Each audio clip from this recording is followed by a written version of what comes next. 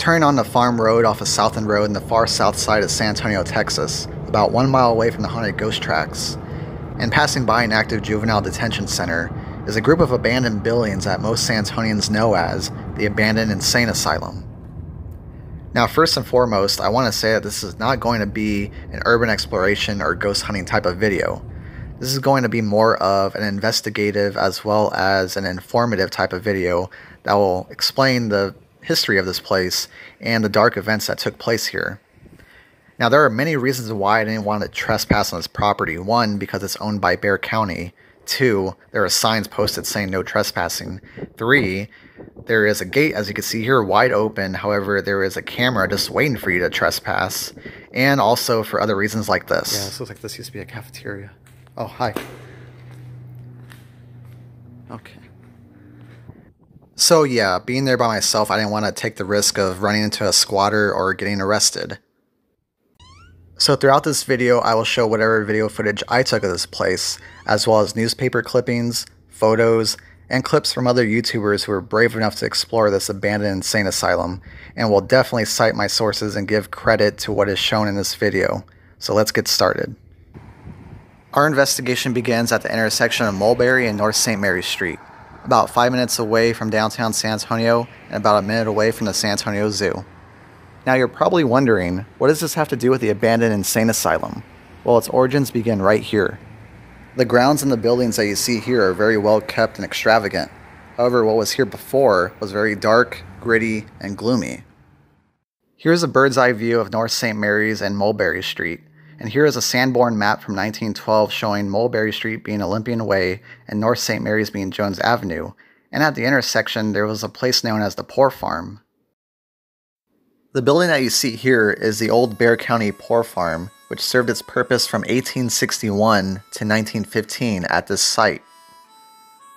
It all started in 1849 when the County Commissioner's Court made an order making it the duty of the court to support and bury indigents of the county, and asserting it as the duty of the city to maintain and bury its paupers. At first I didn't know the difference between pauper and indigent person. However, a pauper is one who is extremely poor, while an indigent is a person who is in need or in poverty. For example, like an elderly person who is no longer able to work and is living off whatever money they have left. Mind you, this was a time when Social Security wasn't around. So from this article, it looks like it was the court's job to offer assistance to the people in need, while it was the city's job to offer the penniless shelter, food, and medical assistance at the Poor Farm. However, indigents did find themselves moving to the Poor Farm after tragically losing their home or becoming too old and no one was around to take care of them. The house that you see here at the Poor Farm sat on 18.5 acres of land and had about 75 to 100 residents. And in the late 1800s, when the tuberculosis cases were on the rise, there was a colony made on the property for tuberculosis patients. And sadly, for those who had no next of kin or who were too poor to be buried in an ordinary cemetery, they were buried at a pauper's grave on the site. In the early 1900s, the Poor Farm took up a lot of publicity on the local newspapers. Here we have a clipping from 1908 saying that there was going to be new rules for being admitted into the Poor Farm. The people who wanted to live on the Poor Farm had to be residents of Bexar County for at least 6 months, and had to have a certificate signed by 2 people who lived on the county, saying that the person was in need of assistance. Here is an example of a resident who lived on the Bexar County Poor Farm. However, the photographer or newspaper columnist didn't really have nice words to say about this person, pretty much calling him a low-grade imbecile and a waste of life. Many residents of the Bexar County Poor Farm made it onto newspaper articles. However, this following newspaper clip was probably the darkest story that I've found by far. On December 30th, 1904, the San Antonio Daily Light had an article about the death of Henry Push, a resident of the Bexar County Poor Farm. Henry Push was found hanging from a tree near the Poor Farm. A man by the name of Ernest Ketzinger knew this man for about a year and claimed that ever since he knew him, Henry Push was always talking about suicide. Sebastian Bass was a sexton who worked at the Poor Farm. One day Sebastian was digging up graves and Henry Push walked up to him and said, "I would like to be buried right here, plot number 129. Sebastian looked at Henry and said, "I don't think you're going to die anytime soon." Henry then replied, "I bet you I will be dead within 24 hours." And the next day, Henry Push was found hanging from a mesquite tree near the Poor Farm. It was later ruled that it was a suicide by hanging and there was no foul play. On June 22, 1907, the property known as the Bexar County Poor Farm was scheduled to be auctioned off. The city officials knew that this property was high in value, estimated to be $1,000 per acre. Also, the property was an eyesore, and the city officials wanted to move the undesirable people as far away as possible from downtown San Antonio. So with 18 acres of land, the city was wanting to make at least $18,000 on the property. However, on the day of the auction, the highest bid that they received was $12,000, probably because the people looked at the property and saw the poor farm and the cemetery with it and really had no interest in the property. In this article, you could see that they mentioned that the poor farm was not self-sustainable and was costing the taxpayers and the county a lot of money, and that they were looking for a new site for a new poor farm where it could be self-sustainable and a place where people could grow crops and run an actual working farm. Also, I'd like to mention that this bid of $12,000 was never agreed upon because the city was really looking for $18,000 for this property. An article from the San Antonio Light on January 8, 1909 mentions that the county commissioners were on the lookout for a new site for the new Bexar County poorhouse. The commissioners knew that a new poor farm was badly needed, so they were interested on a piece of land near the Salado Creek in the far south side of San Antonio. On this piece of land, they felt that crops could be grown here by the people who lived on the poor farm, making it self-sustainable. From the San Antonio Light and Gazette on February 25, 1910, county commissioners purchased 100 acres of land from a William Meyer near the Salado Creek, which is by the present-day Southton Road and Farm Road. Also in this article, it further explains that residents of the poor farm will work the property and grow crops on this land. Here we have the deed of how much was spent for this property. A total of $7,500 was paid to William Meyer for the 100 acres of land. An article from the San Antonio Light and Gazette on September 11, 1910, mentions that county commissioners were once again putting the present site of the poor farm up for auction. This time they were looking for $25,000 for the property, so that way they could use that money to build a new facility on the recently purchased 100 acres of land for the new poor farm site. From the San Antonio Light and Gazette on December 1st, 1910, there was a news article mentioning a new Bexar County detention hospital being built on the future site of the Bexar County Poor Farm. At this hospital, people with contagious diseases were going to be treated here, and it mentions that this new hospital was state-of-the-art. It also mentions that this hospital was going to be off limits to future residents of the new Bexar County Poor Farm. On February 12, 1911, there was a very weird news article that was published on the newspaper. It mentions that a total of 2,500 grave sites at the Pauper's Graveyard, also known as the Potter's Field on the Bexar County Poor Farm site, was going to be bulldozed and leveled off. At this time, Bexar County was still trying to sell off the land, and I believe they were doing this so that way the land would look more attractive to any future buyer. It mentions that future burials were going to take place at the future site of the new poor farm. It also mentions that unless relatives were to pick up their relatives' remains at the present-day pauper's grave at the Bexar County Poor Farm, that they were just going to be left where they're at, and that future landowners would just have to build on top of them. In this news article, the news reporter looks through the causes of death from the few of the many people buried at this present-day pauper's graveyard. Feel free to pause and read through these articles to actually get an understanding of the people that lived on this poor farm or who were too poor to be buried at a regular cemetery. The following screenshots are listed 1 through 10. Once you reach number 10, you are on the last page of this news article. If you want to skip this part, skip to 10 minutes and 20 seconds to move on in this video.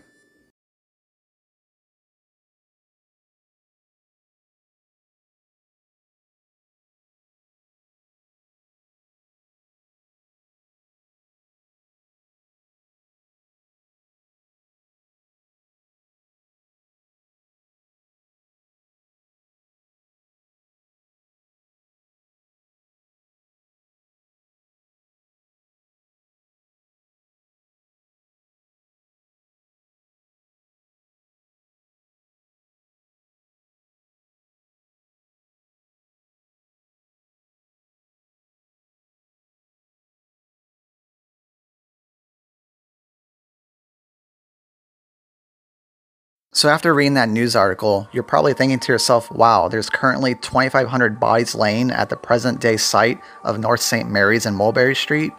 Well, I thought that too at first, but not exactly. According to the San Antonio Light, on July 27, 1913, county commissioners ordered the remains of the 2,500 people buried at the present Poor Farm site to be removed. The known dead were going to be moved to City Cemetery number 7, while the other unknown were going to be buried at a grave site at the new Poor Farm site. Once again, they were trying to sell the property for at least $18,000, and they felt that if they were to actually remove the bodies, that people would actually be interested in purchasing this land, so that way that they could use this money for the new Poor Farm. Not only were they looking to build a new Poor Farm on the 100-acre site, they were looking to build a tuberculosis colony as well as a training school for juvenile boys. On August 3, 1913, an article from the San Antonio Light mentioned that the Zizek Undertaking Company had removed all the bodies from the present-day Poor Farm site and reburied the bodies at City Cemetery number 7, where each body received a separate grave and each grave received its own headstone. Now what's funny is that in 1944, the city sold the cemetery and removed the remains and reburied them at San Jose Burial Park. Where St. Gerard's Catholic School is here in the center of your screen is where City Cemetery number 7 used to be. So the people who were buried at the first Poor Farm site were not reburied only once, but twice, which is really sad. Here's a 1912 map of the Bexar County Poor Farm layout. On the bottom of your screen, there is an area labeled Cemetery, where this was the Potter's Field or Pauper's Graveyard. And here's video footage of me today checking out where I believe the cemetery was once at. Walking away from the intersection of North St. Mary's and Mulberry Street, past these buildings, on this grassy area right over here near the access road to 281, is where I believe the Potter's Field or Pauper's Graveyard was once at. It's also quite possible that the graveyard extended all the way to where the bridge is. A news article from the San Antonio Light on November 11, 1913, was urging taxpayers to vote for a bond of $1 million, where some of that money was going to be used to build a new Poor Farm on the 100-acre site that they bought years prior. In this article, it also explains the current conditions of the Bexar County Poor Farm, explaining that there is vermin in the walls and that the whole building was pretty much falling apart, as well as the causes of death at the Poor Farm were because of the poor conditions of this place. It also explains that it is not the people's fault that live there, it's the county's fault for not taking care of the people who are pauper and indigents. After this persuasive news article, the taxpayers voted yes on this bond issue and the county received its $1 million in bonds. A news article from December 28, 1913 explains that the county was going to work hard next year in making plans and finding bids for contractors to build this new home for indigents and paupers on this new Bexar County Poor Farm site. After unsuccessfully selling the land where the current Poor Farm site was at, it looks like they finally got the money to get the ball rolling on this project. On April 6, 1914, there was a news article mentioning that the county was interested in 2 tracts of land next to their new Poor Farm site. They wanted to purchase one of these tracts of land to build a new juvenile home for delinquent boys, as well as a new detention hospital.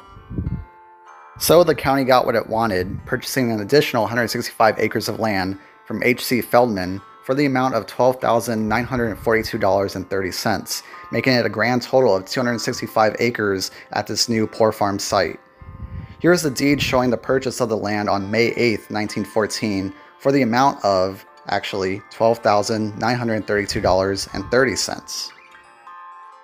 So after 7 long years, the county finally started construction on the new home to place the paupers and indigent people in on this 265 acres of land owned by Bexar County.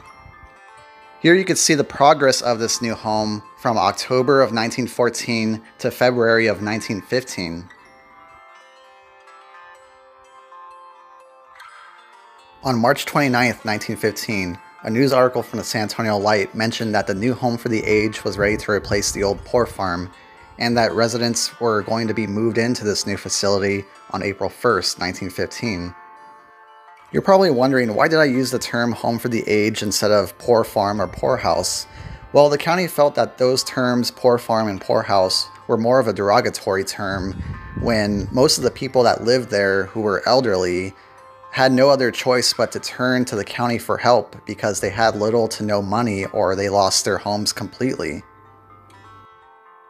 This article explains the details of this building, mentioning that it is built like a huge T and that it has electric light, steam heating, shower baths, sleeping porches, a roof garden, and all the comforts of a home, which the prior home did not have. The building itself could hold up to 150 residents. However, the building was designed so that additional wings could be made if more room was needed in the future. The article also states that the tuberculosis colony, which was at the old poor farm site, was going to be moved near the new home for the aged, yet far enough to where it's not obtrusive. The article touches on the old poor farm site, mentioning that once again it was built in 1861 and that the doctor at the site condemned the building for many years.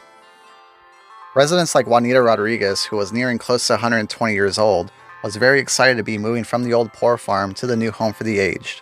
Juanita Rodriguez lost her home 5 years prior and had no other choice but to move to the poor farm. In May of 1915, plans were to be made to build the juvenile home for delinquent boys on the site. This was going to be a place where troubled young boys could live and work on the county farm, learn a trade, and become reformed and stay out of trouble. A news article from the San Antonio Light on December 17, 1915, mentions that 10 acres of the old Bexar County Poor Farm property was to be leased out for a total of $30 for 1 year. So it just goes to show that even though the property was abandoned for quite some time, no one was interested in buying the property for the amount that the county was asking for.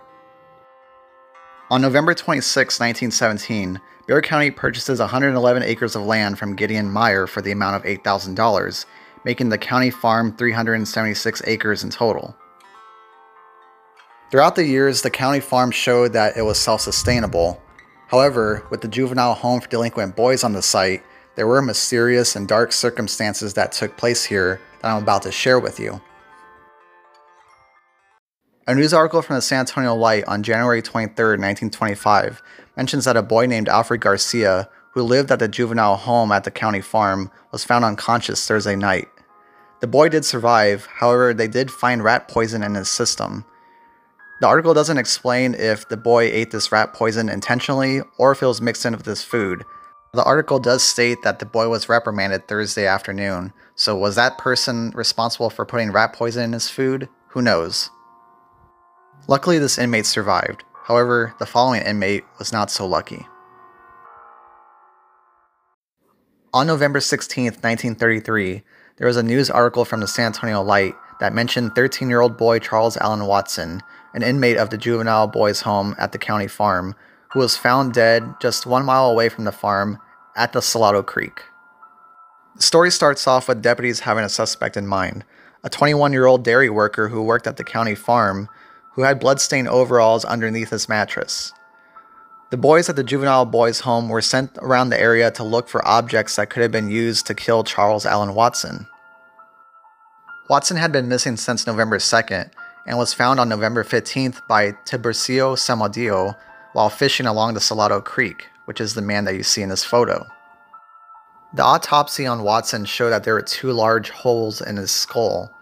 Now, his body was so decomposed that it was hard to tell if these holes were caused by either a hammer, a pick, or even a pistol.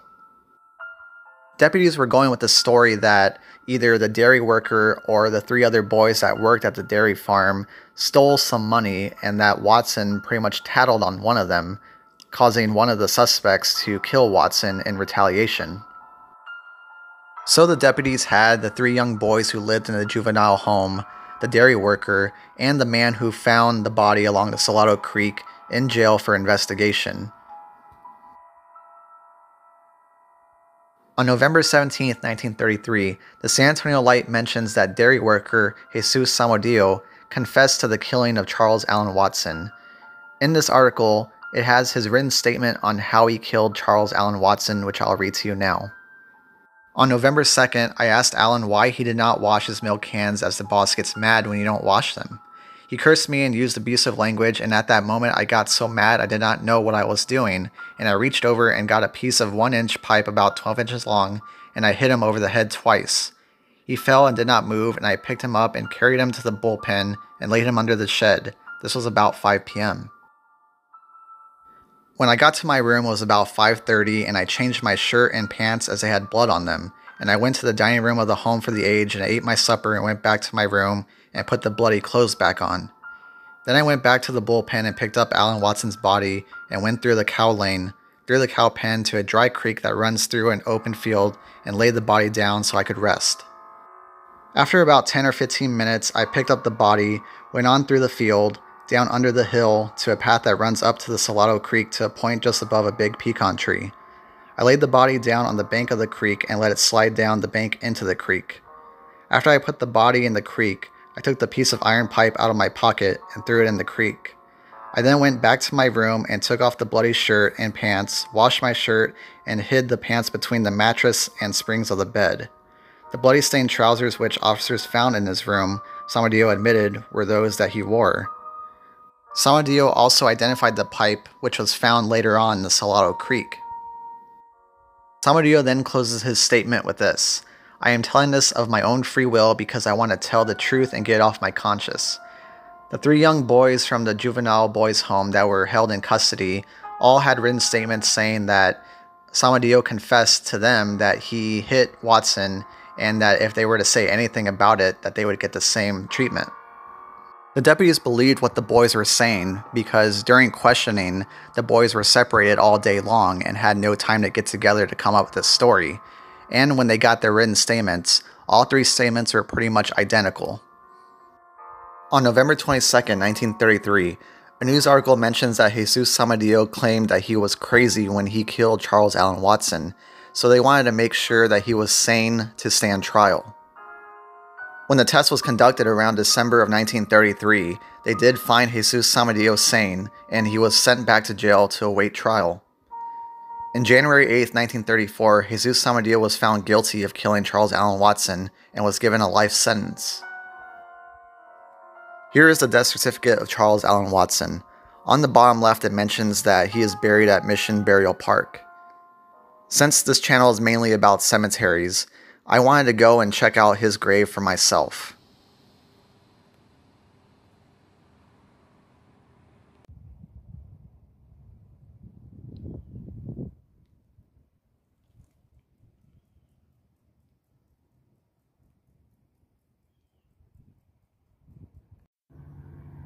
So according to this map, he should be in the section where the last name Palmer is.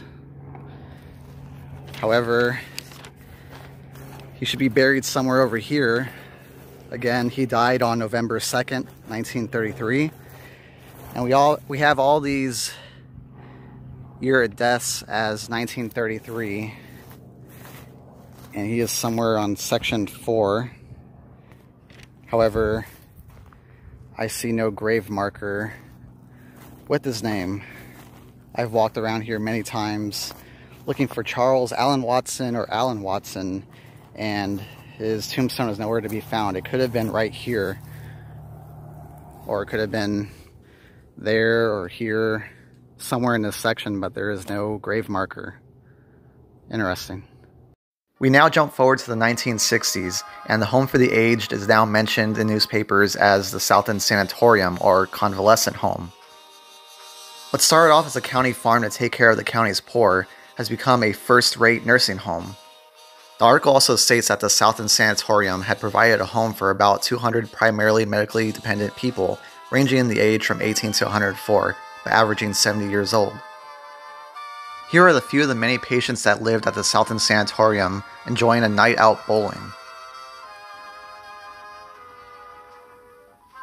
One that I would like to mention is Amanda Harris, who died at the age of 117 on May 29, 1961.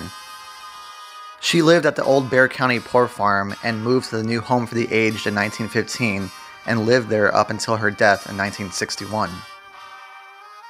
While doing my research, I found out that the juvenile home on the county farm closed on March 1, 1968 after moving into a new facility in downtown.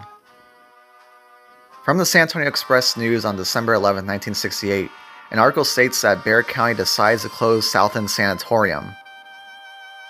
In this article, it states that the closing of Southton Sanatorium was going to save the county $300,000, and that the patients of the sanatorium would receive better care once they're transferred to other facilities inside San Antonio.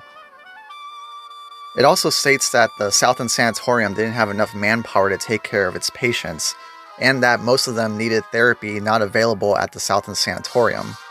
In order to get Southton running in minimal shape, it would require $200,000. An article from the San Antonio Express-News on February 19, 1969 mentions that the 8th floor of the new Bexar County Hospital was ready for the transfer of patients from the Southton Sanatorium. On February 28, 1969, the last 18 of the 223 patients of the Southton Sanatorium were moved out completely. The patients at the Southton Sanatorium had a hard time leaving the facility. What started off as a home for the aged in 1915 had now closed its doors after 54 years of service, and the county farm just sat abandoned. With the Southton Sanatorium and Juvenile Boys Home now abandoned, there are many ideas on what should be done with the property. Now, the only reason I could find of people thinking that this place was an insane asylum was this article here on March of 1969 that says that the San Antonio State Hospital was looking for a temporary to permanent residence for more patients of the state hospital. Now, I can't confirm or deny that maybe the Southton facility was used for a short period of time for an overflow of the San Antonio State Hospital, but I can confirm that the old juvenile boys' school was leased to the Alcoholic Rehabilitation Center sometime after the sanatorium closed in February of 1969. A news article from December 6, 1970 mentions that the ARC was looking to expand into the old Southton Convalescent Home and Tuberculosis Hospital, making no mention of any insane asylum or state hospital on the property. Here is a picture of the entrance of the Alcoholic Rehabilitation Center, otherwise known as the ARC on Southton Road. And here's a picture of what it looks like today, which is now known as Lifetime Recovery. It still serves its purpose of alcoholic rehabilitation as well as drug rehabilitation. What's really interesting to me is that a piece of the old county farm is still being put into good use today. In May of 1970, UTSA was looking for land to place their new main campus at. Out of the 10 sites considered, Bexar County was willing to give the old county farm on Southton and Farm Road to UTSA. But of course, UTSA decided to build their main campus on 1604 near Babcock Road. The county commissioners felt that UTSA made a bad choice because the county farm on Southton Road already had plumbing and electrical on the site. One interesting idea was brought up about the old county farm site, and that was mentioned in November 11, 1970, where a county commissioner suggested that a new major football stadium be built on the site. This stadium would hold up to 50,000 to 60,000 people, and he felt that San Antonio should get behind this because this could attract a major football league to come into the city. However, this never happened. I feel like the county had a hard time selling the property on Southton and Farm Road, just like they did with the old Bexar County Poor Farm property, and this is my reason why. In a news article from May 30th, 1974, the County Commissioners Court made a ruling saying that they needed to remove the 2,000 remains from the old county farm site on Southton and Farm Road. Also, they were looking for a cemetery that would be willing to accept these remains, and were accepting bids from undertaking companies who would be willing to dig up these graves and rebury them at a new cemetery. The county commissioners thought that by removing these graves, that they could sell this property for at least $1 million. Eventually, on September 19, 1974, they were finally removing the graves from the old county farm on Southton and Farm Road. And here is a picture of one of the many graves that were dug up on this site. The article also mentions that 75% of the remains at this cemetery were of baby remains. And it also states that the records were so horrendous that they don't know exactly how many people were buried at that cemetery. So it's quite possible that maybe some remains were left behind on this site. Lastly, it explains that the remains would be in better care once they're transferred to a perpetual care cemetery somewhere in San Antonio. The last article I could find about the old county farm on Southton and Farm Road was this article from July of 1976, which mentions that the Bexar County Juvenile Detention Center was looking to reopen the old juvenile boys' home to relieve crowding from their detention center in downtown. The estimated cost to reopen this facility was around $250,000, and upon further research, I couldn't find any news about the reopening of this facility. However, sometime in the future, they did build a new juvenile detention center right next to the old property, which you saw earlier in the video. I decided to go back in time by using the historicaerials.com website to check on the progression of the abandonment of this old county farm. Circled in red near the Home for the Aged and Boys Home are these buildings here, which I'm not sure what they were used for. Now, jumping forward to 1986, you can see that the building next to the Home for the Aged on the top of your screen is demolished. And jumping forward to present day 2021 on Google Maps, you can see that all that remains is the Home for the Aged, Boys Home, and the workshop. For over 50 years now, the Home for the Aged, which was built in 1915 to replace the dilapidated old poor farm on present-day North St. Mary's and Mulberry Street, has been sitting abandoned and forgotten in time. The same goes for the Juvenile Home for Boys, where troubled young men were to go to reform themselves by learning a trade, helping out on the county farm, and to make something out of themselves. To me, this county farm was more of an opportunity type of farm, where poor and indigent people had the opportunity to live and work on a farm, while boys who were troubled had a chance to work on themselves and become a functioning member of society. Here's a clip of one of the buildings of the farm. As you can see, the walls are completely tagged and it's in complete disrepair. Now mind you, this building was built in 1915 and it contains asbestos, so I totally wouldn't recommend walking in here without the proper gear. This great drone footage from YouTuber Unknown Ventures shows the present state of the buildings on the county site. Passing by the old juvenile boys' home is the Home for the Aged. These buildings and the land that it's on is still owned by Bexar County. Today, Bexar County Sheriff's Department uses this site as a training facility. That is why it is so hard to get onto this site today. Now, call it what you want, an abandoned insane asylum, Home for the Aged, juvenile boys' home, Southton Sanatorium, whatever. This building has so much history, and I'm sure that there are spirits or ghosts that are attached to this building from the past. If these walls could talk, I'm sure that it could share more information that I don't even know about or that I couldn't even find. To us San Antonians, this building will always be mysterious, creepy, and interesting to explore if you're up for the challenge. I hope you enjoyed my investigation into the comprehensive history and factual evidence of these abandoned buildings. If you have any comments about the history of this place or want to share your experience in exploring these abandoned buildings, please feel free to leave your comments in the comment section below. And as always, be sure to like, comment, share, and subscribe. Thanks for watching.